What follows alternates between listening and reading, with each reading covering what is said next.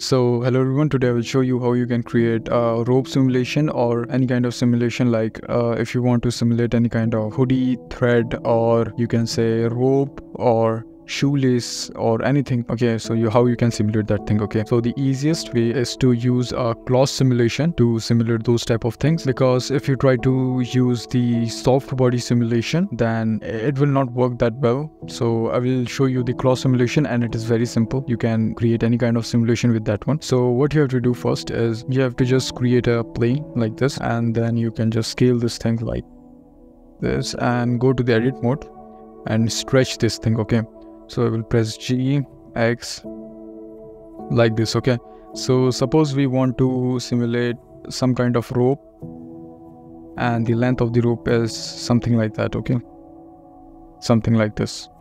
So you have to make sure that you make enough length. It depends what you want to simulate. If you want to simulate a rope, long rope, then you have to stretch this thing longer. And if you want to make it like something called hoodie threads, or you can say shoelace or locket chain and other stuff, then you can make this thing smaller. It depends. Okay, and then what you have to do, you have to just press Ctrl R, and you have to just give some like loop cuts. Okay, do not go too much because it will create problems.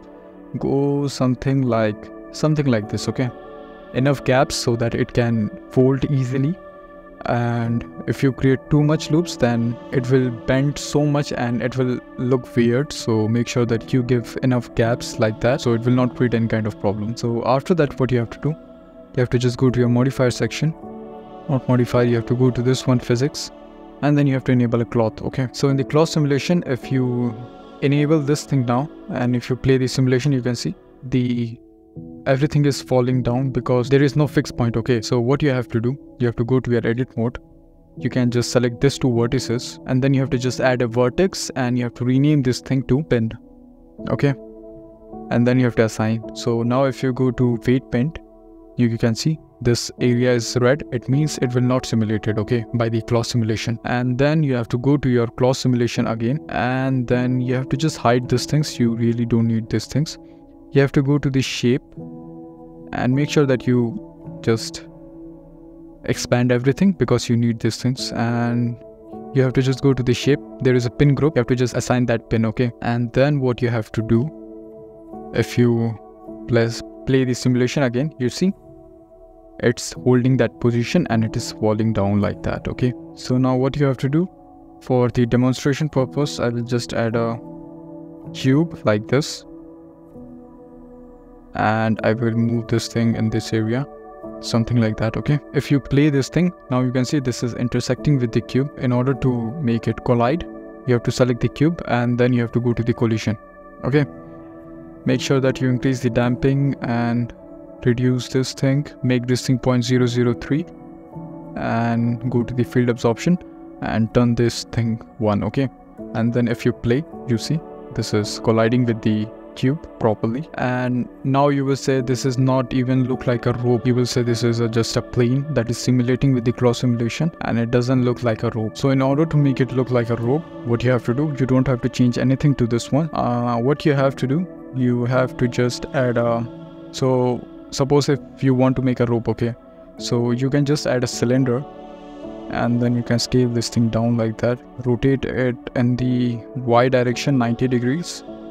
And then what you can do, you have to just make this thing up like that, select the face of this thing, and then you have to stretch this like that. Okay, so you have to make sure the length of this cylinder has to match with the cloth simulation stuff, or else it will create some problems. So like this, you can see it is somewhat looking like a rope, but it is kind of thick. So what I can do, I can just scale this thing a little bit like that, and now it is looking something like a rope.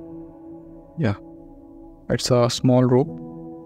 And then I will just select the face, and then I will stretch this thing. Okay, so now what you have to do, you have to give some loop cuts, because if you do not give any kind of loop cut to this one, then it couldn't able to bend. So you have to give some Ctrl R, and you have to just give some loop cuts. So the more loop cut you will give, the smoothen it will bend. So in this case, you can go a little bit higher on the loop cut. You can go higher to this one also, but just try with this one. If it is working fine, then you don't need to increase the loop cut, because when you increase the loop cuts or subdivision, then what will happen, it will increase your render time. So try with low like this, and then if it is working fine. If it is not working and you are not getting the results that you need, then you can increase the loop cut. But in this case, it is looking fine, and I can use that thing also. So right now you can see this is properly divided into several pieces. Now if you simulate this mesh, then it will properly bend. Okay, so after that, what you have to do, so you don't have to simulate this rope. What you have to do, it's very simple. You have to just go to the deform modifier, and you will get a surface deform modifier. Okay, you have to drag this thing and select your plane. Okay, and then what you have to do, you have to just click on bind. And now what will happen when you simulate this thing, you see it is following the curve properly and it is simulating, you see, like that. Now you will see this type of gap in the simulation.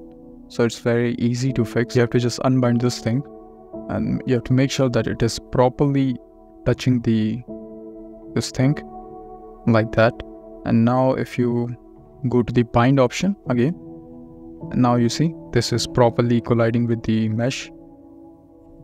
There is not that much gap between these two. Okay, so like that you can simulate the rope. Suppose if you want to move the whole claw simulation from left to right or anything, or you want to attach this rope simulation to a character body, or you can say a pole or anything. Okay, how you can do that? Okay, so the first thing you have to do, you have to just click on this one. You have to go to the edit mode. So you have to just select these two vertices, and you have to press Ctrl H. Okay, then you will see a hook to new object. It will look like this. So now this is empty, that is connected to the claw simulation. So what will happen now, if you move this empty, the claw simulation will follow this empty. Okay, so if I just give some keyframes, and you have to make sure that your hook empty is on the top. If it is on the bottom of the cloth simulation, then it will create some problem. So you have to make sure that it is on top. You have to make sure that you enable the viewport this one, or else it will be not simulated. You can't see the simulation, and you can change these settings. So for the rope, it will be much better if you are something called leather. So the leather is a kind of thick material. So what will happen, it will create that thickness in the rope, not thickness but that bendiness. It will not bend easily. And if you want it to be like a normal thread, something like that, then you can use other stuff also. You can try with these things with different presets. You have to just select and go, and cotton, denim. You can try with other stuff, but for now I will go with leather. And then you have to go down, and there you will see the frame rates. You have to set the frame rate, and you can enable the collision also. You can increase this thing to 5. Decrease the collision distance to 0.111, or you can go with 0.03 also, and enable the self collision. Okay, these things are important, and reduce the distance, or else it can create some problem with your simulation.